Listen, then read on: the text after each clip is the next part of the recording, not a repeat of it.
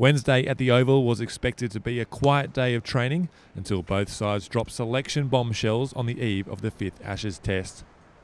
Australia named a squad of 12 with all-rounder Mitch Marsh replacing vice-captain Travis Head.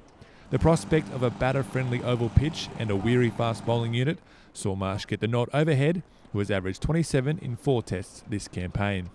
Victoria paceman James Pattinson also missed out, with one of Pat Cummins, Josh Hazlewood, Mitch Starc and Peter Siddle to carry the drinks. Looking at the conditions and the series being a long and tough one, we've kept the same bowling group that was together last Test match. They've bowled a lot of overs, and we feel that bringing Mitchell in will ease a little bit of the workload on them. So it was a really tough call on Travis Head, who's had a great start to his Test career.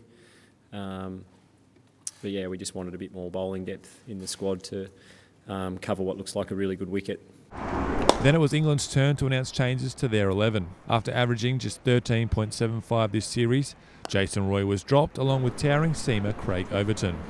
Jason's, he's had an opportunity to come in and play Test cricket, get a feel for it, and it's not quite gone how he would have liked, but I'm sure he'll go away, work extremely hard and come back again. And that's what you expect of guys when they get left out, and I'm sure he'll have that attitude and want to try and prove a point and get himself back into the side. Replacing the pair are all-rounders Chris Wokes and Sam Curran, who will cover the bowling workloads of Ben Stokes. Stokes will play as a specialist batter after England decided against risking the shoulder injury he picked up at Old Trafford. The 5th and final Ashes Test starts at 11 a.m. local time, that's 8 p.m. Australian Eastern Standard Time on Thursday, with the Aussies aiming for a win that would seal their first Ashes series victory in England since Steve Waugh's side in 2001.